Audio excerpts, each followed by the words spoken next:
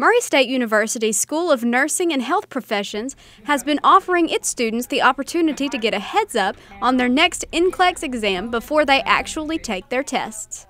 The school created a program that pairs faculty member with recent graduates to help mentor them through the challenges the licensing exam presents. Since the program began, the school has seen a 10% rise in graduates passing the test on their first attempt.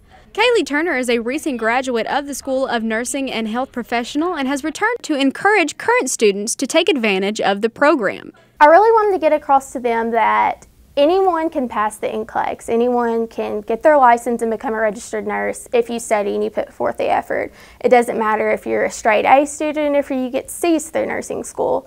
I struggled. I had to actually study. Things did not come easy to me, and so I really wanted to stress that to them and give them the encouragement that they needed in order to pass. In the fall semester of 2016, a Murray State University strategic planning grant was used to purchase the National Council of State Boards of Nursing Registered Nurse Licensure Exam Review Program.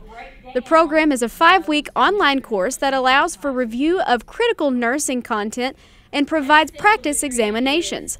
The purchase was made in order to help individual students to be successful, as well as improve the School of Nursing pass rates on NCLEX RN.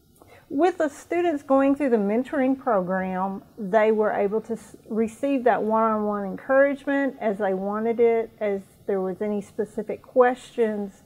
That door was still open for contact between the student and their faculty member. Students passing the NCLEX RN on their first try has many positive outcomes. It helps students minimize cost by limiting the number of licensure exam attempts and provides the students with an opportunity to successfully enter the workforce promptly after graduation.